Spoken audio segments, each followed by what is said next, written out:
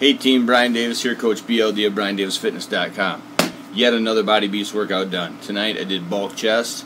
I was really on the edge of taking a break day today.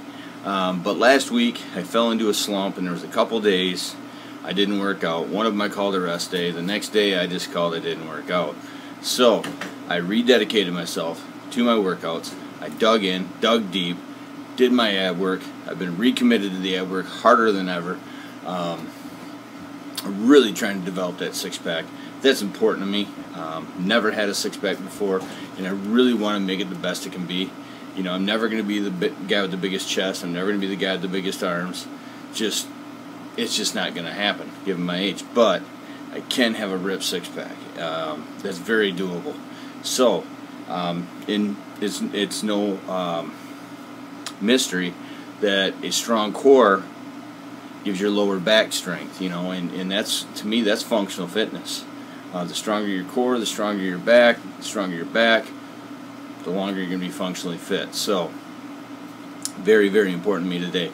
So, I recommitted myself.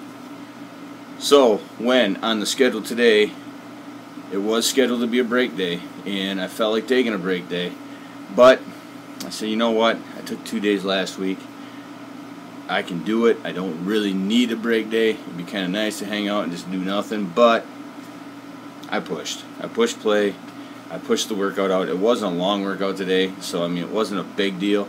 The biggest part of it was my ab routine was probably as strenuous as pushing chest, because right now in bulk chest, it's just presses. It's just pressing the chest. There's no arm work with it, nothing. It's just chest pressing, and that's a short workout. It doesn't take a long time, so the ab routine was really probably more strenuous than the actual chest.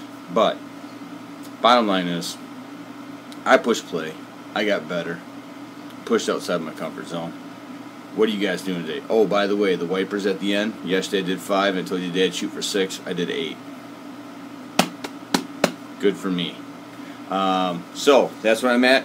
You guys keep pushing play, keep getting better, keep pushing just outside your comfort zone, because that is where life begins. You guys have a great day.